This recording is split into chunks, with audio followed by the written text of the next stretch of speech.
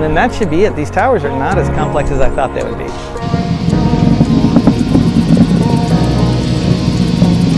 See the hole? I can reach the hole. Hey, I think I touched some power lines.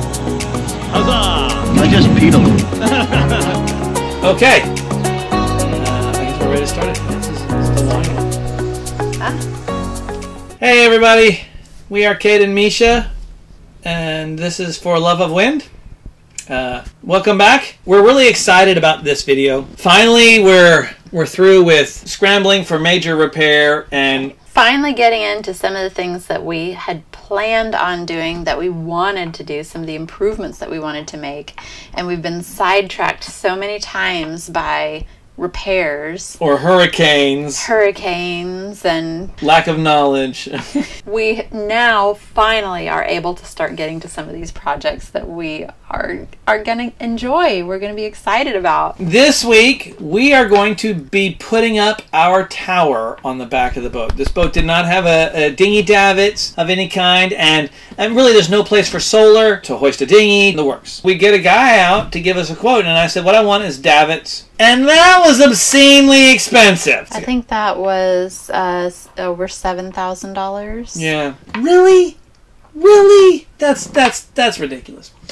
It was a little bit out of our budget. We were not expecting it to be that expensive. So we started looking at what it would take to maybe build our own. Build our own. So if you're going to build your own, everybody's first stop is Tower in a Box.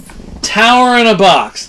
We ordered the tower from Tower in a Box, and it got delivered late at night. I guess it wasn't late at night, but it was dark. Dinner time, it was, yeah. And yeah, it was like 8 o'clock, maybe 9 o'clock. Yeah. So it shows up in a big truck. The boat was on the hard at the time. We were hoping to get the tower up, splash the boat, and move aboard. We had the drone up to film it, as you can see. And Misha's shooting footage, and the guy gets out to deliver the tower, and he's like, oh, what is all this? Super awesome driver.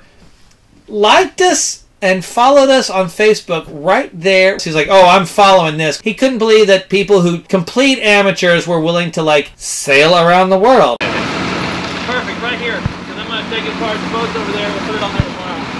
All right, let me sign this. There? Yeah, it's the end of this building, the mast right behind it. Oh, the one from the wall? Yeah. So we're gonna try and. How long you going inside the water? We're gonna leave in this for 5 years, sail around the world. Seriously. All right, where do I sign? Yeah. Crazy, right? Man, we're selling this. God bless you, man. You're doing what you. That's how life is. You only got one. You live with one. Amen. And you're doing what you're supposed to do, right, man? That's right. We're trying to make it count. We're gonna be broke, but it'll be fun. Hey, where do I sign? All right, so we're going to mount our tower here. We're going to set it a little farther back than maybe it needs to be. We're doing that on purpose for 2 reasons. We want the dinghy to be able to lower straight down into the water and not have to swing out. And we got some big solar panels. How did we actually make this happen? Well, we unpack it and we put it together. And this was my premise for it, right? I was not going to try and like super detailed measure the distance where I was going to put the feet, try and figure out the center of the feet and shove things around. We put it together and we hoisted it up.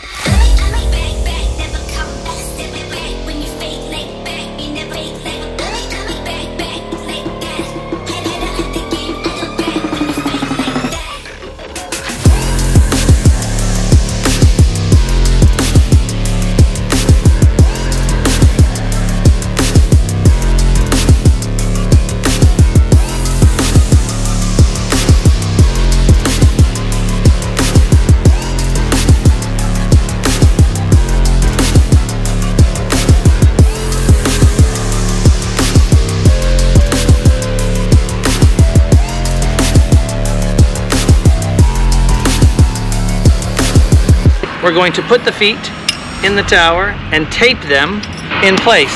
We are then going to crank the tower up and fit check it.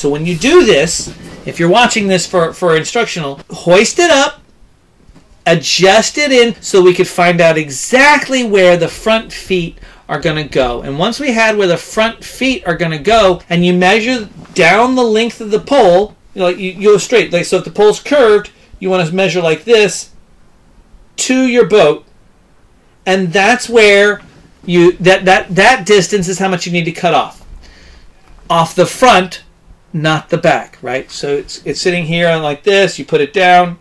You need to cut off the front so that it goes down like that. We know how much to cut now.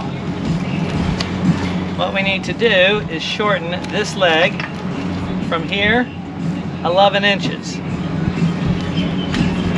Well, this we can't shorten, so we'll shorten this 11 inches. So the first thing I'm going to do is measure up 11 inches.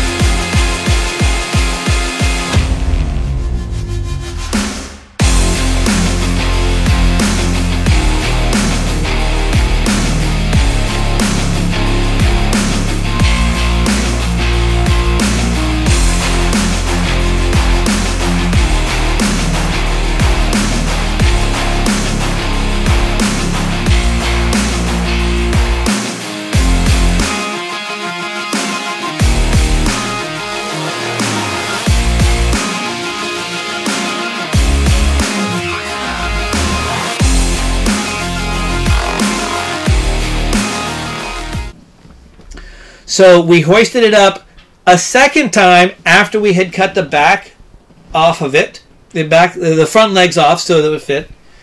Now we have all 4 feet. We put we hoisted the tower up one more time. We found out exactly where all 4 feet will go specifically, and I marked not only the circle around the feet, but I marked the bolt holes.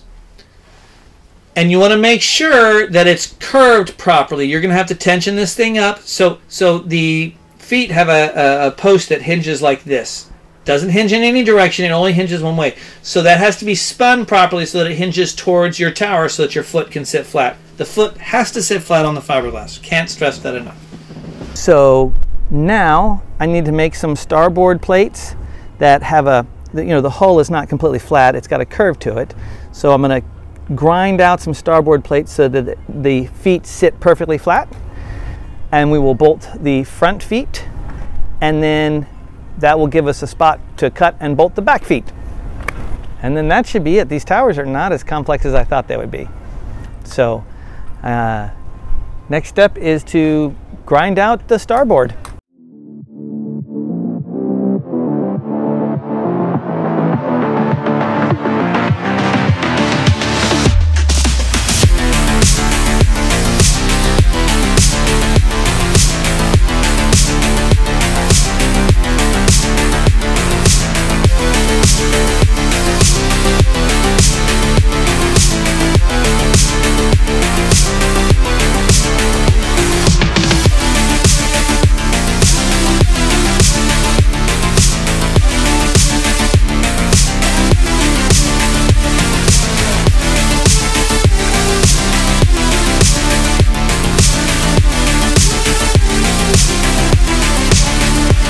Bevel outward in a bowl from that.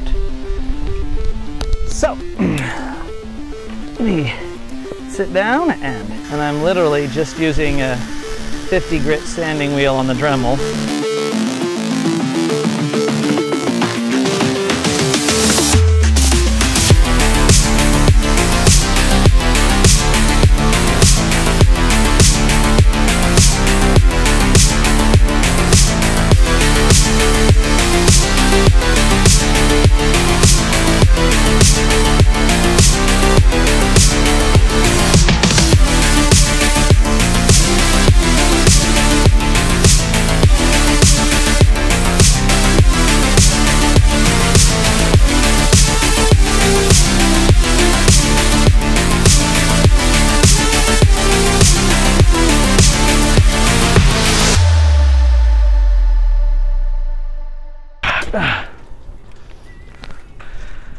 Okay.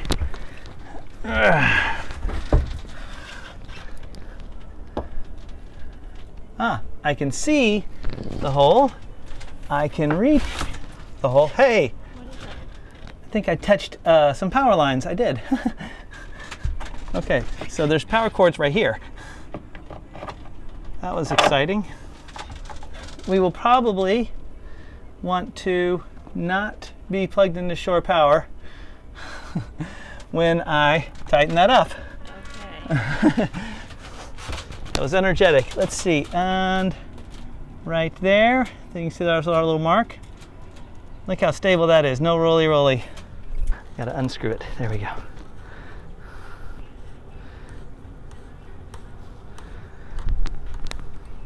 There are live wires exposed under there? I don't think so, but I touched some metal brackets, and it was not like I put a fork in a socket, it was like a battery tingle. But you know when like you get any tingle, you're like, that's not right. We actually smoked that Dremel tool, I think. We burnt it up. We did, yeah. We killed the Dremel on that project, but worth it. Worth it. Now, in Dremel's defense, this was a Dremel tool that we had purchased in the mid-90s. Yes, this is not to say anything against Dremel. No, we had this Dremel tool for so stinking long.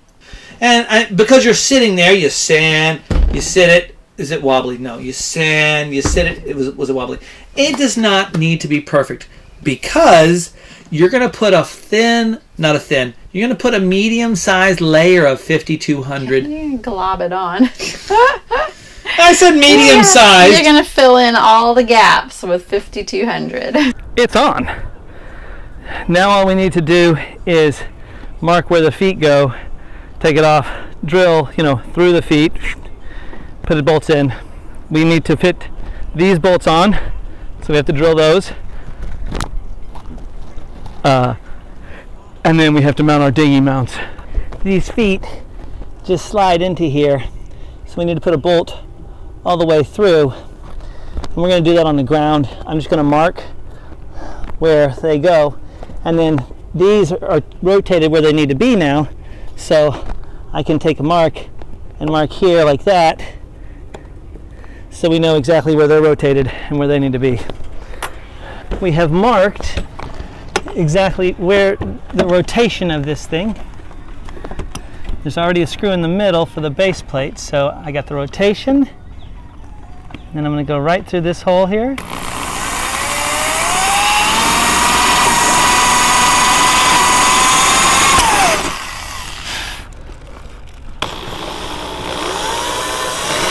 It does not come with bolts to mount the feet to your boat. You want to get bolts at West Marine? Let's do it.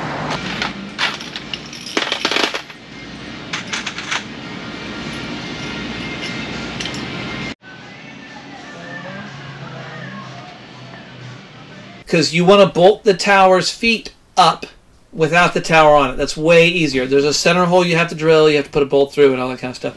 Plus, we did a lot of 5200. There's a steel plate that goes on the inside. Make sure you use that. We did a 5200 on the inside, 5200 the outside.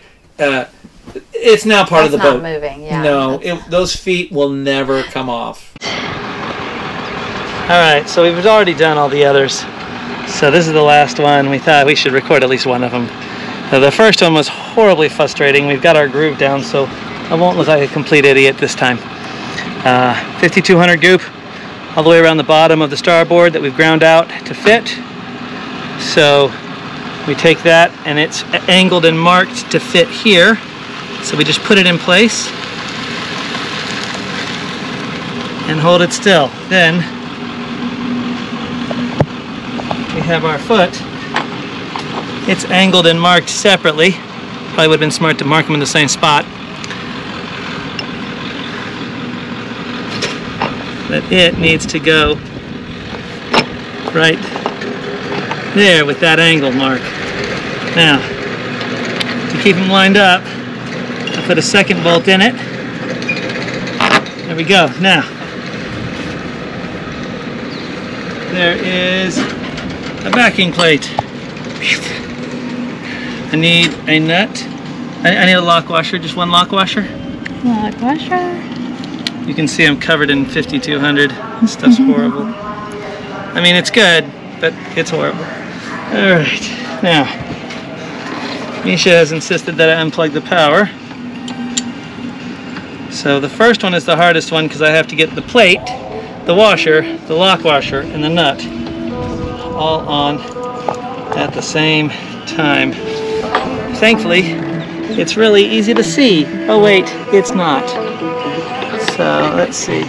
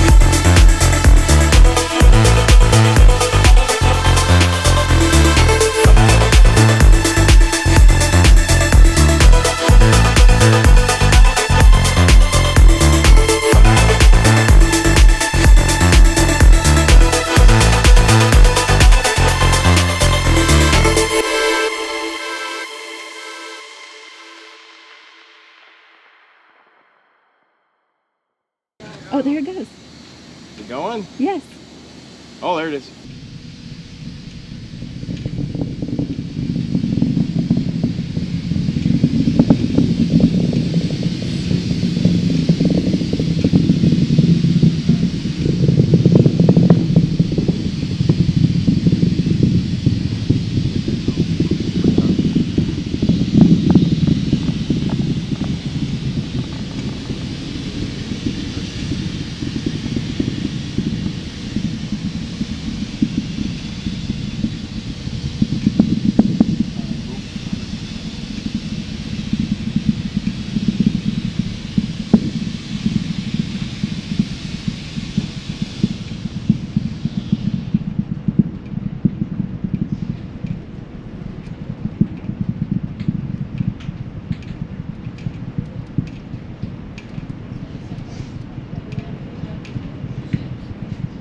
Why did it fly that way? Because space is straight up.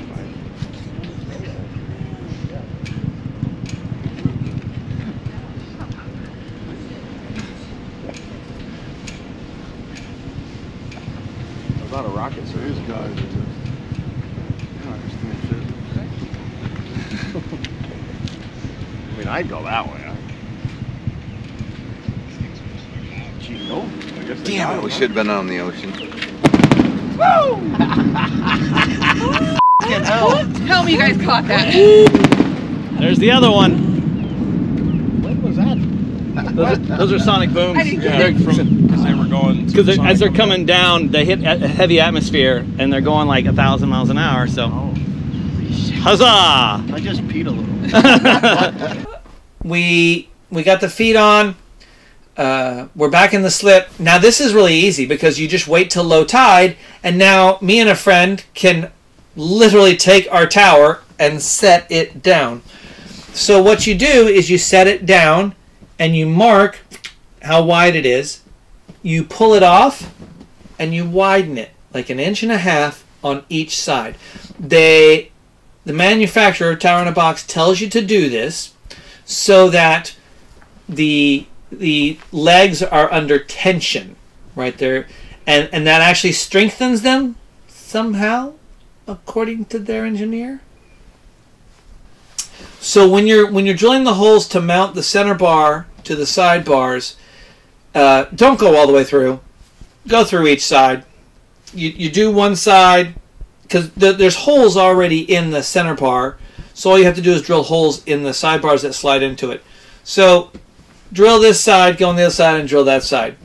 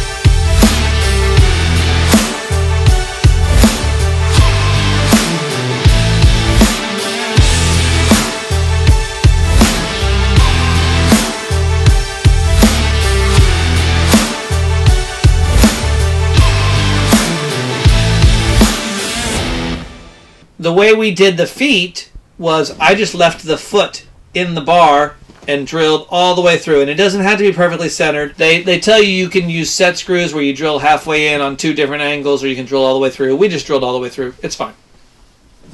So we got the tower on, and we couldn't be happier. This was not, for anybody who's worried or questioning, this is not a hard project. This is not scary.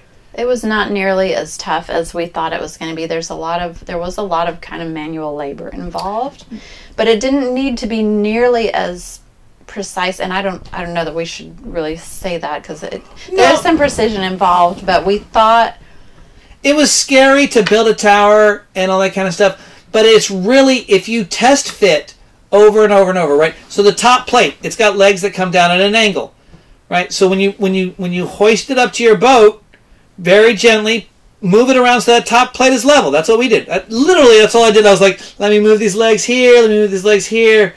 Okay, now we need to go in or out. If you mock it up in place, it is not hard at all. If I had it to do over again, I wouldn't flinch. You want us to do one? Give us a call. We're experts. Not bad.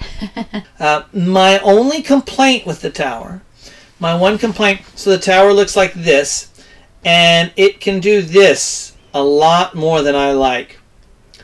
So I met a guy on an ML who had the same tower in a box, and he had actually put like some stainless turnbuckles to some center mount points in the middle, and it stiffened it up immediately.